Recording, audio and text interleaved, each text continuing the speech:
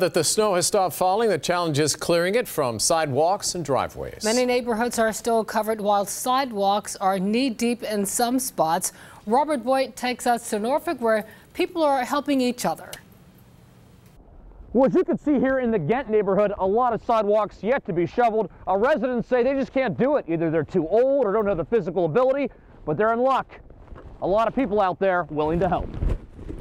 Levi Johnson and a friend have cleared the way in and out of a dozen homes throughout Ghent over the past 2 days. Yeah, you know, your choices are you can stay in, stay warm, or be productive. So I grabbed a shovel and decided to make the most of it. Honestly, you meet the greatest people you normally probably wouldn't meet in any other circumstance. Levi says he's from the Midwest. Helping out your neighbors is just a way of life. All my years in Indiana have prepared me for this weekend. Plus, he's one of the few people living around here that has the proper equipment. We've been through some winters with each other. This Navy veteran even named his shovel, which he says is normal if you're from Indiana. This is Lucy. Lucy? Breaking out Lucy, that's right. Levi says they are only asking residents to pay what they can afford. There's a lot of older people that can't physically do this, so by offering this, you can help them out, make sure they're not snowed in. That big thing. Yeah. The smile on this woman's face indicates a job well done. You guys are amazing. Yeah.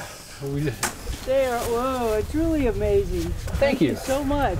Yanni Loader says there is no way she could have dug out on her own. Oh, it's huge. I mean, I would be housebound right now. Yanni was so impressed with her driveway, she ended up paying the guys $200. She was awesome, and it's something I didn't even ask for. She just threw it in there, and it's people like that are awesome. She was so appreciative. But there's no time to reflect. Thanks a lot, Yanni. Nice to meet you. You're welcome. Stay warm. It's off to the next house. A shoveler's work is never done.